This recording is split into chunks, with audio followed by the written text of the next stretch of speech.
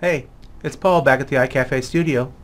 Today I want to show you how to install software on your computer from our help desk icon. There's some district programs that are not on your computer originally, but if you choose to use them, they're accessible this way. Let's take a look at the computer and we'll walk through the process. First thing you're going to do is you're going to want to click on the help desk icon. Remember, if that's not there, helpdesk.lcisd.org is the website that you want to access with. I'm going to put in my username and password. It is not your email, it's only your username, and click login. You have two options. The first one is to report a problem. This is to create a tech ticket, which we have another video on.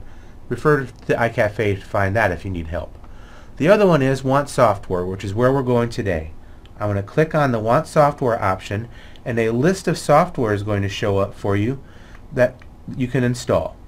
Let's say I've downloaded I've borrowed some of the Lego software kits from the CITSs, and I need that software on my computer. I find the one I need, I click on it, and then there's an install option on the bottom. I click install, and it will start installing when it has a chance to do it through the case system. It may not be instantaneous, but within probably 5 to 10 minutes you'll start to see the icon just show up on your computer and you're good to go. That's all there is to it. Take a look and see what we have to offer. This is Paul at the iCafe studio. Have a great day.